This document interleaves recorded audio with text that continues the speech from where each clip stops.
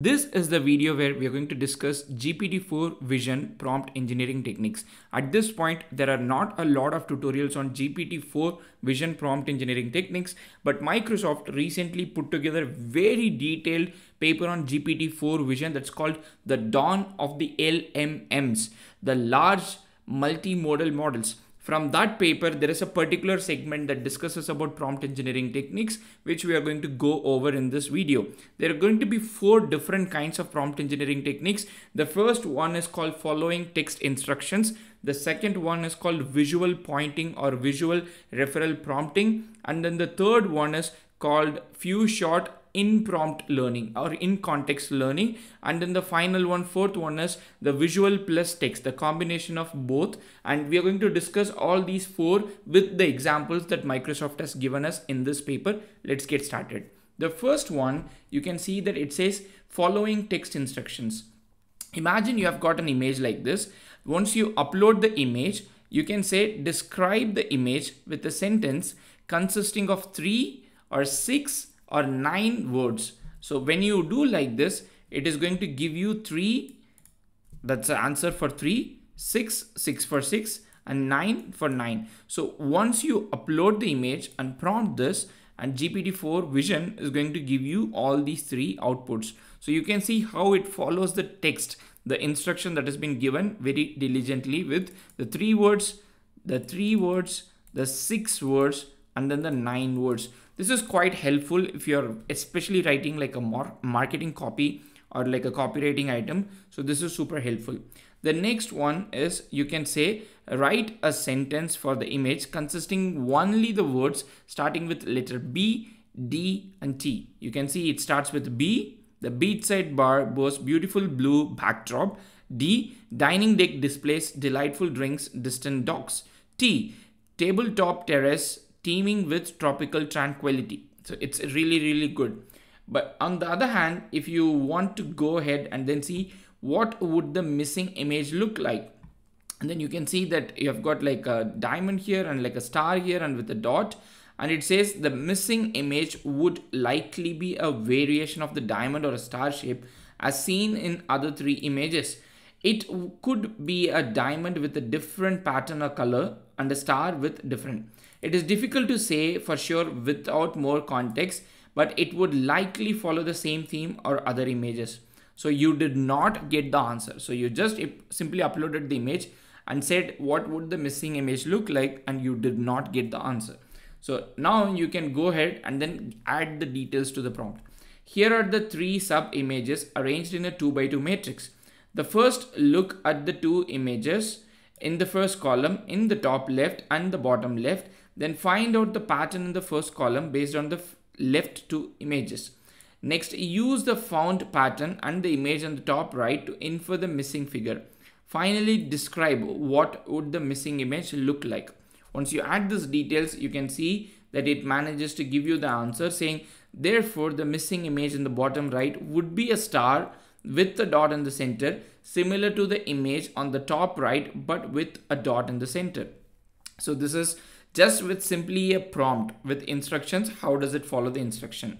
And the next one is following instruction is one of the things that people love to do is get a structured response back from GPT-4 vision or even GPT-4 for that matter or any LLMs. So you give an input and you get an output in a structured format. And in this case, it says JSON format. Please read the text in the image, return the following information in JSON format. And you can see that the format has been given as part of the prompt, and this is the input. The most important thing is to give it a structure that will give you the exact structure as response. So when you gave the structure, you can see that it gave you D, it gave you all the other informations, and in fact you go ahead one step further and then say put NA instead when the information is not available from the image. So that will help you get consistent output for all the images. For example, let's say you've got 10 images and you want to get all the 10 images into a structured output. At this point, you do not have an API access. So still you can get it by having the same prompt with the same input JSON format for which GPT-4 is going to fill you the data and give you the data as an output. So you can just add further information in it and then you can get the information. The next one part of the following text instruction is you can just simply say count the number of apples in the image. So it's going to count 1, 2, 3, 4, 5, 6, 7, 8, 9, 10, 11. But still it says 12 images. And that's where we have got a very classical chain of thought. And we are going to say, let's think step by step. And it gives you the same output. So you said step by step, it counted the same one. Now you can go ahead and then add more instruction to it. So instead of simply saying let's think step by step, you can say let's count the apples row by row. So it's going to count row by row. 1, 2, 3, 4, 1, 2, 3, 4, 1, 2, 3. 8 plus 3 is 11. So you can see once you say that, it is saying, okay, the first row has got 4 apples. The second row has got 3 apples. The third row has got 4 apples. Despite the answer being correct, you can see that the way it approached is wrong. So you can change the prompt. Count the number of apples in the image. First count how many rows of apples are there.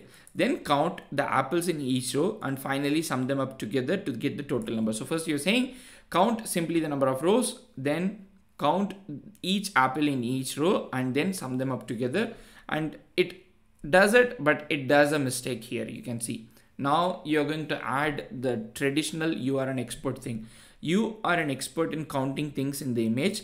Let's count the number of apples in the image below row by row to be sure we have the right answer. First, you're going to say 4 and it's going to be 4. It's going to be 3. Total number of images in the apples, 11 apples. Finally, we arrived at the solution.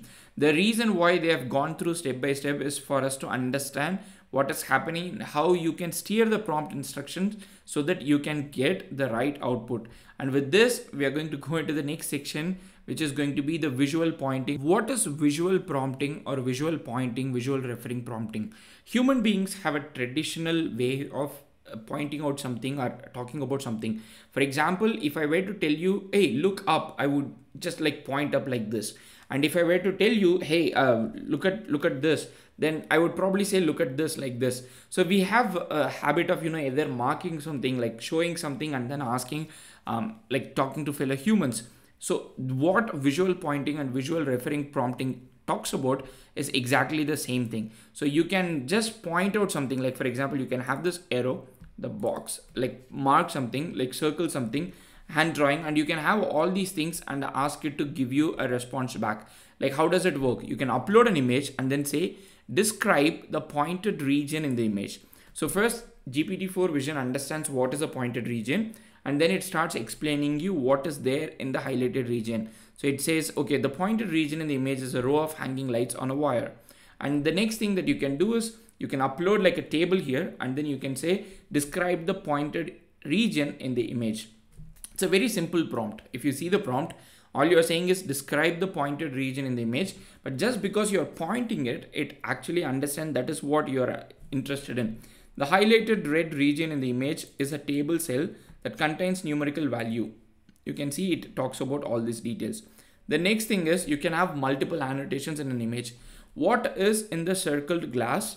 Object 1 or object 2? Describe what is object 1, object 2, then check what is in the circled glass. You can see this is object 1 and you have said this is object 2 and you are saying this is the circled image. So it has to figure out what is in the object 1, what is in the object 2 and what is inside the glass, whether it is object 1 or object 2, and it does the job of explaining what is inside it. The next one is answer the questions in the following figure, provide immediate steps. Okay, you have got like a right angle triangle, I guess. Yeah, how long this is the edge and what is the angle here? And it goes on calculating the entire details. So what is happening here? You're uploading an image and you are giving it like with an annotation or like pointing and then asking it to figure out what is it. It's very powerful, especially if you think about like how you can use this as something and then use it for like help, like visually challenged people. The next one is visual and text prompting, which is going to be combination of both. For example, you can say find out the pattern in the first column and use it to infer the missing figure in the second column. So it has like a combination of pointing, but also the text prompting, like the instructions that we gave it first. So you can see it goes on with the details. So this is something that we figured out from the first section that we learned. And then you can see that it just like with the image that it knows what to do, and you also like give extra information and it figures out the final answer for you.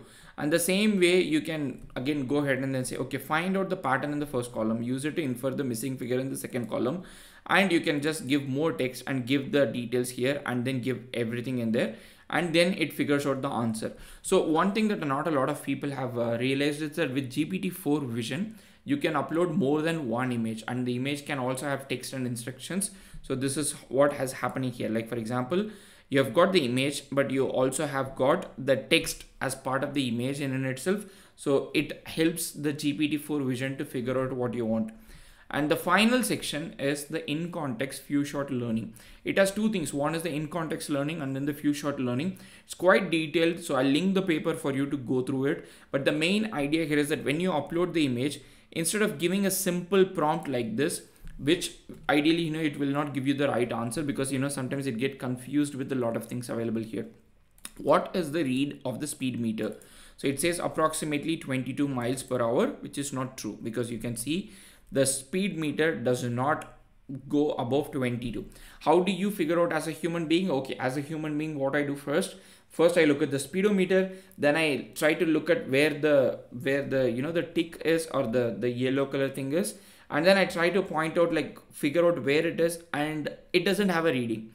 So I try to figure out where the next reading is, and then I try to say, okay, this is in between, like exactly in the middle of 0 and 20. So it's probably like 10 miles per hour. So that's what, like 10 or slightly lesser than 10. This is how a human being would figure out. So what now we have to do is we have to embed this information as part of the in context few shot learning. So from the prompt in itself, with the few shot examples that we give, it can learn. So how do we do it? So let's go to the final, the most correct, accurate answer, and then we figure out how they have managed to do it. So first you said, what is the read of the speed meter? So the yellow pointer is roughly at the middle between 80 and 100 mph, like miles per hour. The middle between 80 and 100 is 90. The speed is around 91 mph, as the pointer just passing 90 mph, miles per hour.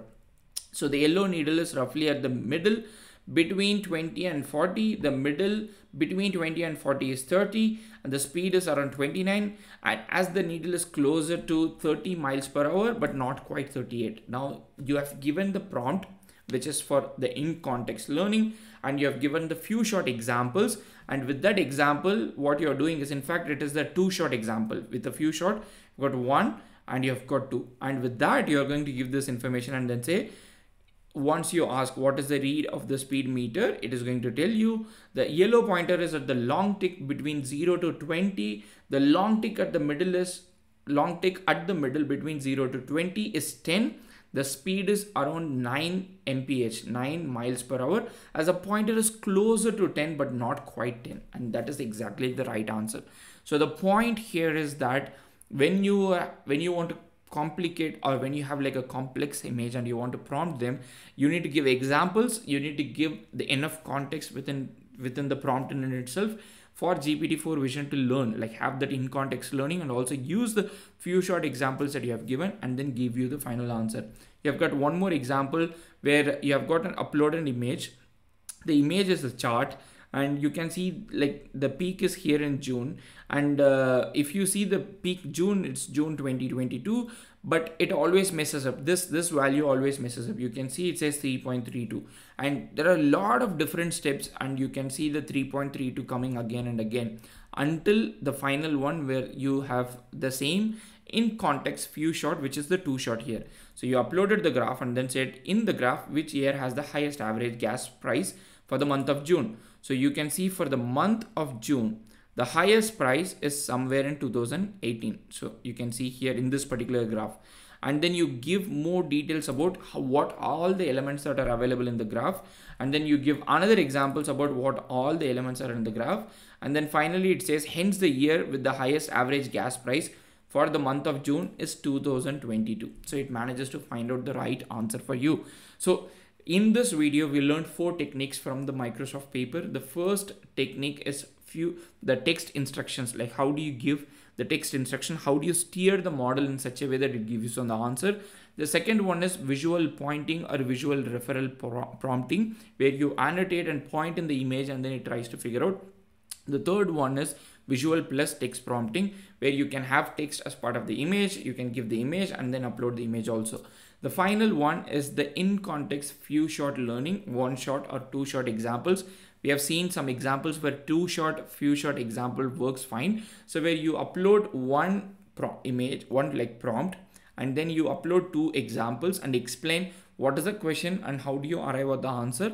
And then finally, when you upload your particular image for the question that you uploaded, it is going to figure out the answer. So this is the four different prompt engineering techniques that we have learned from this paper for GPT-4 vision, which is a multimodal model. If you have got any question, let me know in the comment section. Happy to listen to you and then share my feedback with you. See you in another video. Happy prompting.